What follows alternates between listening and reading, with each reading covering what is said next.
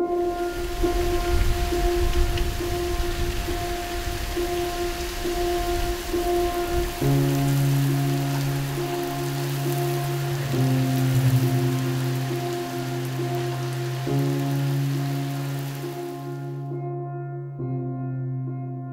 this morning we were surprised to hear that we got power back in our building. We've been without power for 2 days. We did walk into a very hot building with no AC for the past 3 days, but we did put a firm start time for 12 o'clock, and we're able to get all of the patients in the afternoon called, notified, and told to come in, as well as some of the patients in the morning. She's got 13 patients. You know, during and after a disaster, it is important that patients and people have access to their healthcare provider, whether it be they've run out of medication, they've encountered new problems, sometimes even just the stress of being in that situation. Having access to the healthcare provider is really vital.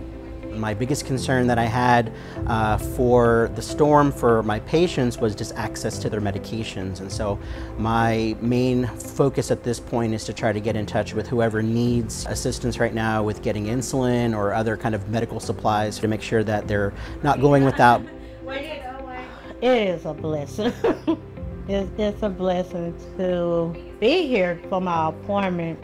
We are here, we're fully functional and ready to go. We're here to help in any situation. You know, we understand all of the things that can come up during these kinds of disasters that are unexpected health-wise and medical-wise, and we want to be here, and we've worked really hard to be able to be here as a presence for the community to have access to.